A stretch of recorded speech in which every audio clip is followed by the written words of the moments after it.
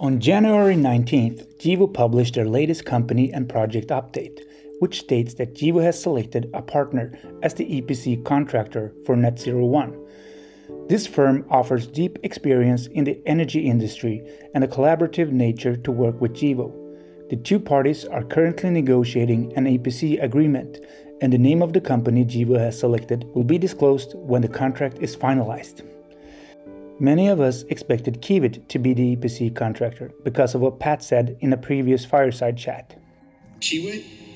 Oh, I'm tickled to have these guys. They're really good. And yeah, we expect them to be the EPC wrap company. What that means is they're the ones who go build the plant at a price and guarantee the price and that the plant works. That's what they are.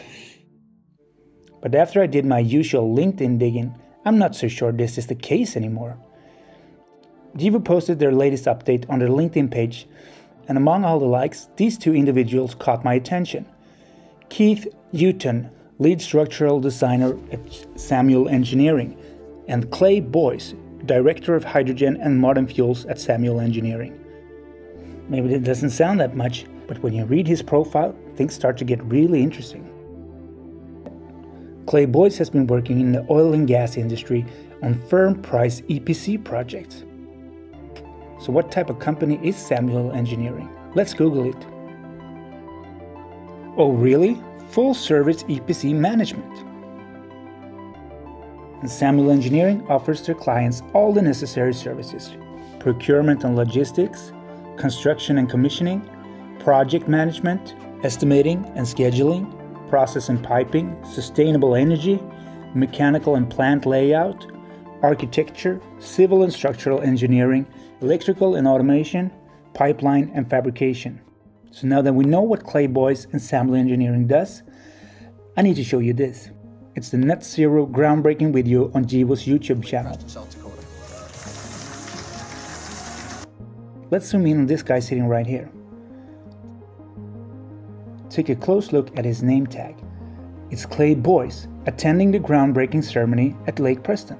So this is proof that Clay Boyce and Samuel Engineering are some way involved in the Net Zero 1 project. And browsing through Clay's LinkedIn activity, you find even more traces. So he must be very engaged in this project. Maybe it's just a coincidence, but Samuel Engineering has their headquarters in Denver, Colorado. And according to Google Maps, their HQ is located just a 15-minute drive from Gevo's main office in Englewood. How convenient. Now let's check out this other guy's profile. Kiewit, let's see. Extensive experience in structural design of structural steel and reinforced concrete. I guess that's why he's the lead structural designer. Keith also follows Gevo on LinkedIn, and he has liked several posts related to the NC1 project.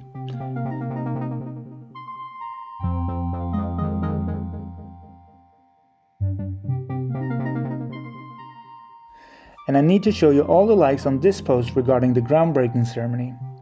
We have Mark Olmsted, Director of Energy and Pipeline at Samuel Engineering.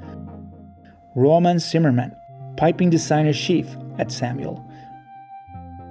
Rayev Karki, Chief Civil and Structural Engineer at Samuel. Amy Wilson, Document Management Specialist at Samuel. Mike Atkins, Senior Process Engineer at Samuel. And Lisa Ellison, Administrative Assistant. So it seems like almost the entire staff at Samuel Engineering is involved in the NC1 project.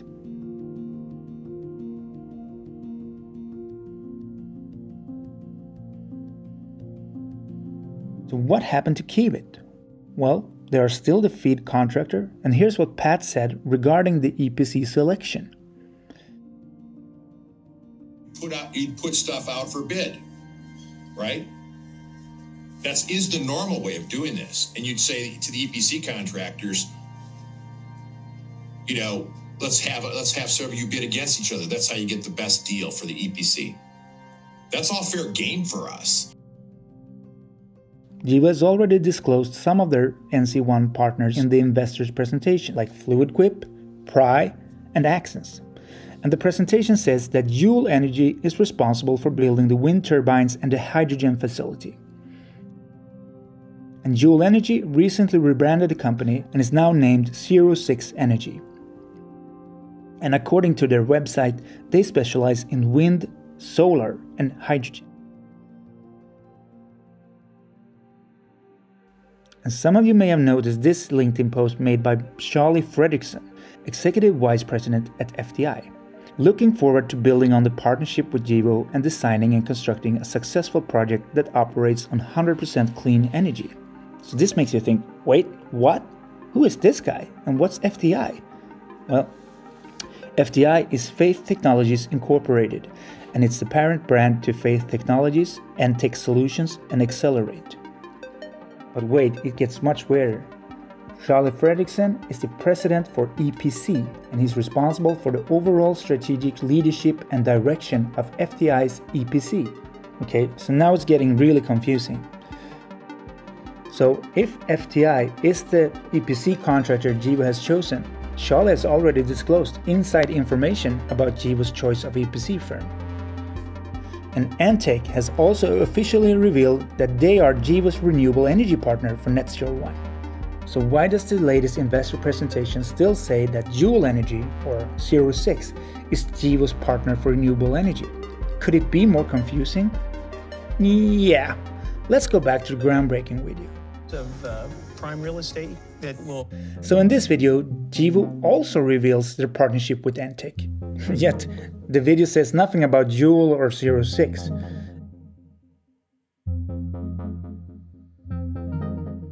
And then this interview appears in Gevo's video. This gives us an opportunity to show the world what can happen and will happen with tech. With Mike Jansen, CEO of Faith Technologies and Solware. So what's going on here? This article in the Public Opinion may give us a clue. The article says that Gevo has partnered with Joule Energy, or 06, and Entech Energy Center to build 20 wind turbines and a solar farm. So maybe Faith Technologies and Entech is only responsible for the solar panels. Notice that he's standing in front of them. But still, the investor presentation doesn't say anything about solar panels, and yet the 3D design print clearly shows a solar farm, along with the Solware logo. Here's another picture from the groundbreaking ceremony. We see Mike Jansen, and I believe the person sitting next to him is his colleague Charlie Fredrickson. So if Faith Technologies is the EPC company, why is Clay Boyce from Samuel Engineering attending the groundbreaking ceremony? For the record, I just want to show you that these two guys sitting next to Clay are both representing Solware. So let's try to straighten this out. What do we know? Well, Kiewit is contracted to do the front-end engineering design. Joule Energy 06 will provide the 20 wind turbines and supposedly also build the hydrogen facility. And Entech seems to be the chosen partner for the solar farm. And that leaves Samuel Engineering doing what exactly? Could they be the EPC firm that Gevo is trying to keep secret from us?